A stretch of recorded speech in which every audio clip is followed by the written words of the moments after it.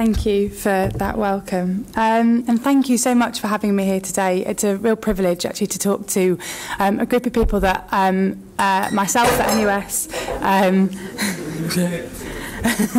wouldn't normally have access to and wouldn't normally have the space to talk to, so thank you. And today I'm going to talk about how we can shape the development of a new culture of learning through partnership between learners and educators. And I want to first be clear that I'm coming to you from the perspective of an experienced student representative, not an educationalist. And therefore I want to talk not about the use of specific tools and techniques to engage students in their learning, as your colleagues will be covering this in the sessions over the next few days. Instead, I'm offering a political view of the prevailing culture of learning in higher education and the direction I think we ought to strive for it to head. I'm going to touch on three main points. Firstly, I'm going to talk about why NUS thinks partnership is an ideal model for working in higher education and what this might look like. I'm then going to explore how, in the capacity of your roles as educators, as leaders, as key support in the enhancement of teaching and learning, you can build these cultures of partnership in a way that works for your institution. And thirdly, I'm going to bring in some lessons from NUS's recent work on the opportunity students have had to shape their learning environments. Over the past year, NUS has approached its work with the aim of developing partnerships between institutions and students' unions. We think it's important that we don't just anecdotally decide something is demonstrative of a partnership approach, but that our actions have an ethos behind them, which work towards the realisation of partnership. Therefore, before we discuss NUS's experiences of how this is being realised in the sector, we want to talk about the values underpinning the development of this type of learning culture. Without articulating our values, we're in danger of applying the language and ideas of partnership in retrospect to student engagement processes or specific one-off schemes and projects. The existence of a course representative system or of student surveys of satisfaction with learning resources does not, in and of itself, signal partnership. And let us be clear from the outset, the sum total of an institution's student engagement mechanisms does not and will never equal partnership. In order to understand how NUS arrived at the partnership model, I'm going to provide some context by first discussing student engagement, and we've already heard those words spoken today. The imperative for student engagement is based on the idea that students should be active participants in the learning process, rather than passive recipients of knowledge. In this sector, we see two distinct applications of the term, which can often be muddled, and therefore I want to draw a distinction. In the bulk of literature, student engagement is concerned with the time and effort on the part of students in relation to their learning or wider student experience. The impact of high levels of engagement on individual student success, retention and personal development have been often repeated. But the UK context is one of student representation. The Higher Education Funding Council for England defined student engagement in 2008 as the process by which institutions and sector bodies make deliberate attempts to involve and empower students in the process of shaping their learning environment, their learning experience. And we can see a fundamental difference of definition here between a traditional definition of student engagement that looks at students' level of investment in their learning versus a newer, often UK-specific definition that focuses on the power of students to have an influence in determining what their learning environment looks like. And the earlier definition is probably a precondition of the latter, and I would expect students would have to have some kind of personal investment in their learning in order to feel the need to have an influence on it. And in our discussion around partnership, I'm going to focus on the latter concept. But why bother with the second form of student engagement, and why bother with ensuring it is undertaken through a partnership approach? There is an argument that students should be engaged in influencing their learning environment because it is the right thing to do. And that is part of creating a democratic, participative institution in which the academic principle that one is permitted to have one say is more important than whether your ideas are widely adopted. There is also a professional value, which we all strive for as educationalists, which is associated with the exchange of constructive feedback in support of reflection and improving in learning for both student and teacher. Importantly, it's also about offering an alternative to a consumer model of education that is creeping into our sector. This consumer model reduces complex interactions to mere transactions and devalues the role and expertise of educators. The consumer model could create a dangerous imbalance. The role of educators is reduced. Students' power appears great, but is in fact limited to commenting only on what has been sold to them, and student satisfaction is substituted for learning. So if partnership is worth striving for, what does it look like? Think of the role of academics in universities. In research, you perceive the limitations of existing knowledge and often the limitations of the epistemic models through which our beliefs about what are true are filtered. Academics are critical of the state of things, and through research and scholarship, act to change them in some way, through engagement with peers and experts, and through the exercise of imagination. Active students can do this too. Engaged students can look at the university, at their classroom, at their students' union, and see how things might be improved. And if the pathways are available to them, they can work with academics, with other students, with their representatives and sabbatical officers, and university staff to extend the limits of what we believe university is and is for. The student whose ideas are welcomed, who is actively encouraged to contribute, and who feels a sense of responsibility in working within a diverse academic community of staff and students to do interesting things, that student is truly a partner.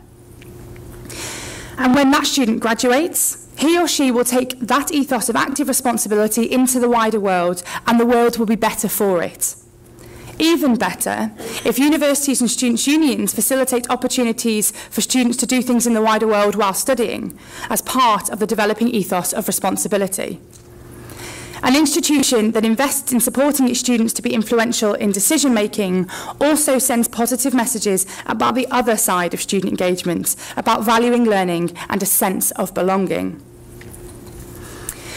I believe and have demonstrated to me in my experience working with students that they are keen to be influential in decision-making if given the opportunity. NUS recently undertook a piece of research for Desire to Learn into student perspectives on the role of technology in their educational experience, which I think you'll have an opportunity to hear more about in more detail later on in the conference. But for now, I want to touch on some findings of this research. We often hear from students that they feel bombarded with surveys and other feedback-seeking mechanisms during their studies, which was unsurprisingly, for me, confirmed by this study. However, many students stress they would be keen to engage more if we were to change the nature of their contributions. There were two things they identified as important in being able to contribute to changes in their learning environments. Having the processes of change made more transparent in order to understand why certain decisions have been taken and why others have not. And changing from feedback to two-way conversations, where not only are students consulted, but they have a role to play in the development of solutions. These students identified technology and its ability to improve cross-institutional and cross-disciplinary collaboration as a catalyst that could facilitate a change in relationships with their institution and empower them to make more meaningful contributions. Partnership is often phrased in these terms of student empowerment, but you don't empower somebody except by, in some sense, taking power away from somebody else. And therefore, staff can sometimes experience student empowerment as staff disempowerment.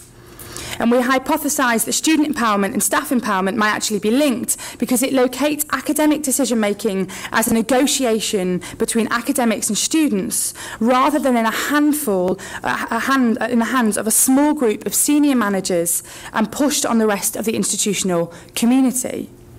We criticise centralised institutional policymaking because we feel it deprives students and academics of that meaningful conversation at course and discipline level, and because it always runs the risk of creating a compliance culture where boxes are ticked rather than changes made.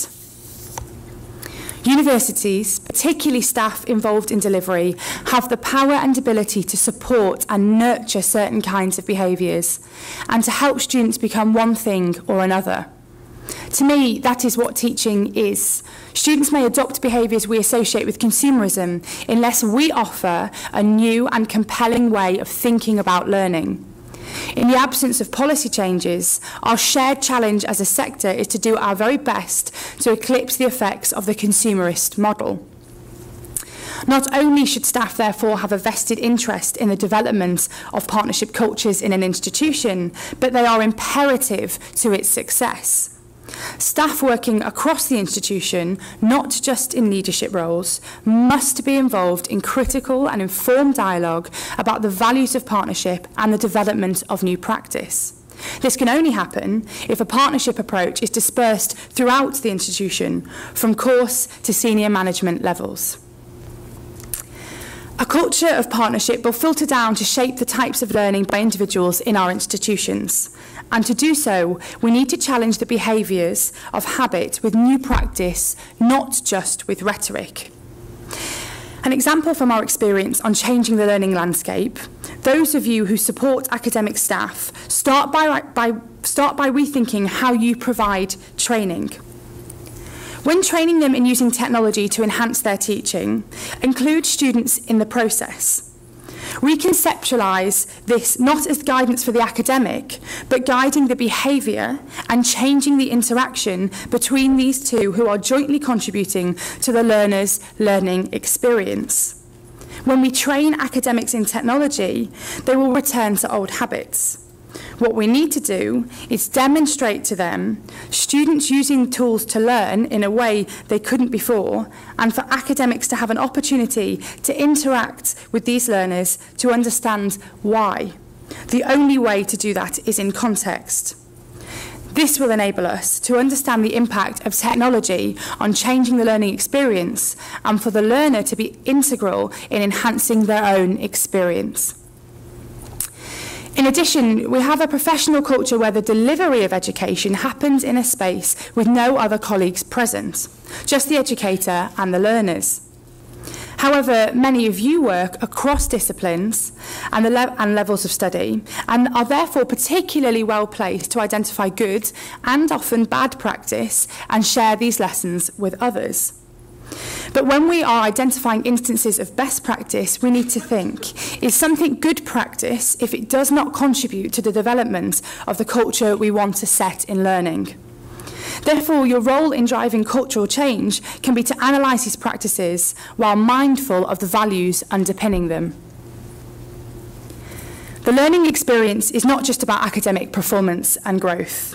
We see universities as civic institutions, and therefore they must consider the impact of their changing cultures outside the walls, often built like fortresses outside the walls of their institution.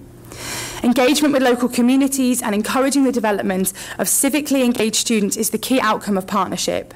And it's important that this point does not get lost on the wider debate of what higher education is for and its importance as a public good. And this is an area where we in HE must heed lessons from further education. FE institutions, whose students often maintain close ties within their local communities, understand the value in being part of these communities. Staff and students actively seeking out this engagement with the public is one way that demonstrates not only it is possible, but it's an important function of educational institutions in society to be a public good. And the example I'll give is often further education institutions teach English to the families of those students who study there. And I think that's hugely important.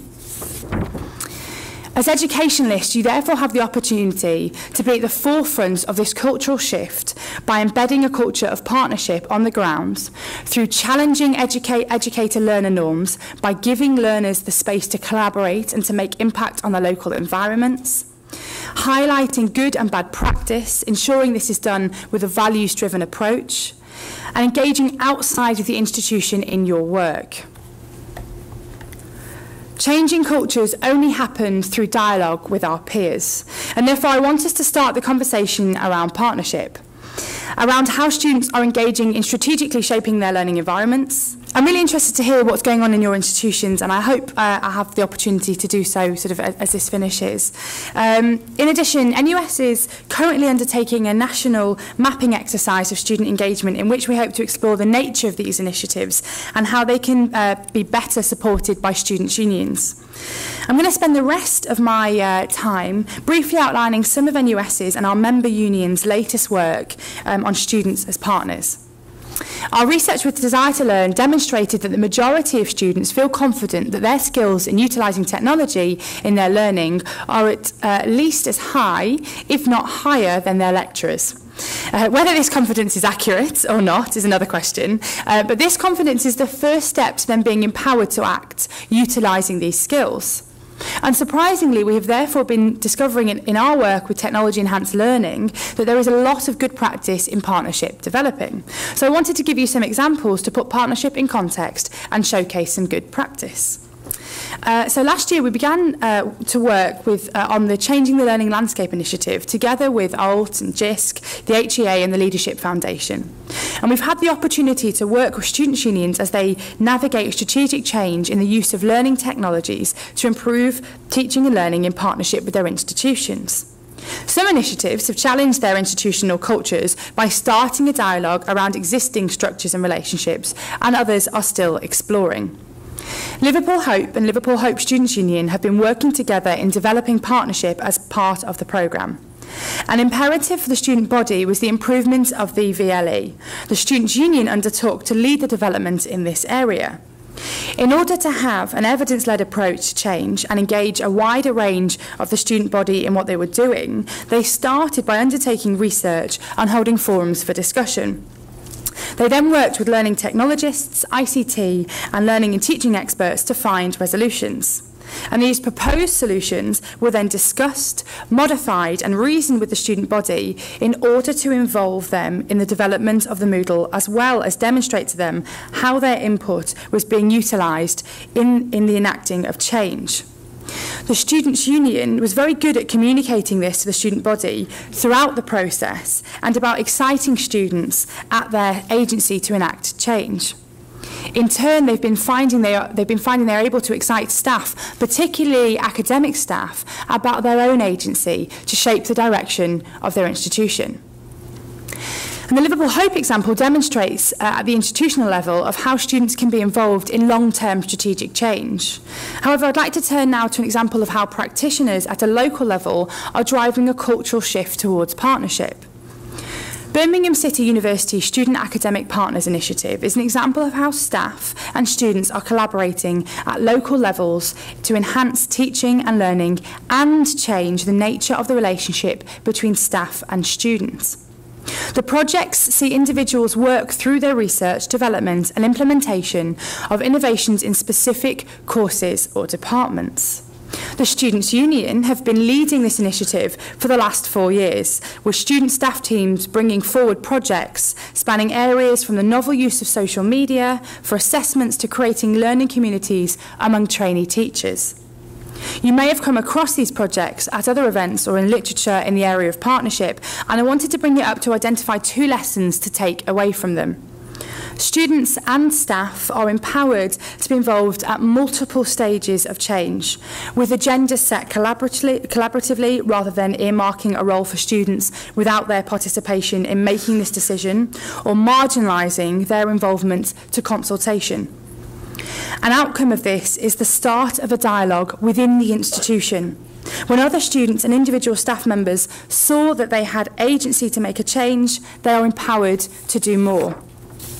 Additionally, the initiative was value-driven and purposely intended to bring around a cultural change. Birmingham City and the Students' Union launched the initiative explicitly with the aim of building community. It was key that a diverse range of students and staff were involved, that there was a collective, ongoing negotiating between these groups over the ethos of the programme. In other student-focused programmes, we often see drivers of employability or boosted NSS scores. These don't just end up creating a culture for change as a result of a different way of students being involved in their learning environments. There needs to be a deliberate dialogue, revisited regularly, around what partnership means for each institution.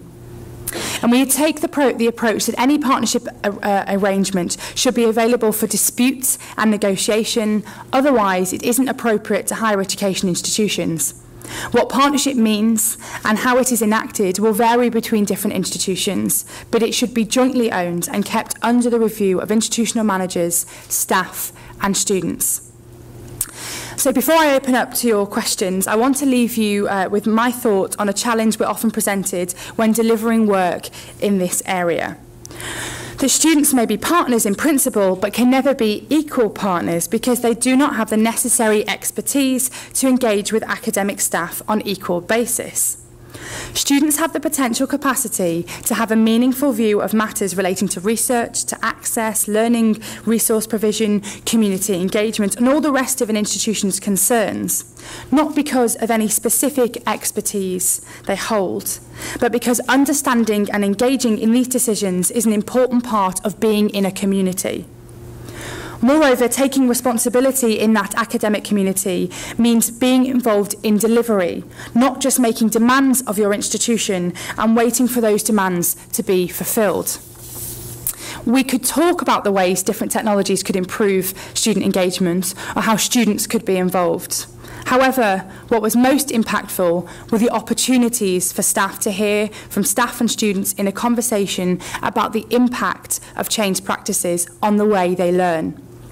It became apparent through these discussions that equality, as it is envisioned in partnership, is not about a parity of technical or pedagogical expertise, as you may have had the head of teaching and learning working with a student representative who has never engaged with these tools before.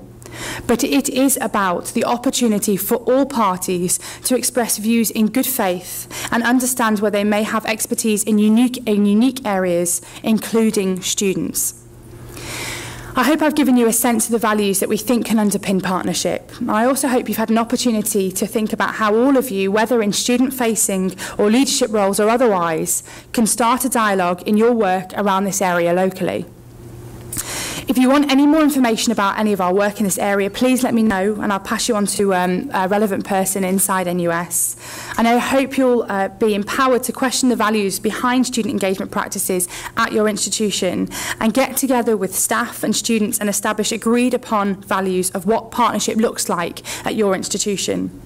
I hope you're also empowered to approach partnerships as the necessary goal of any of your student engagement practices. Thank you.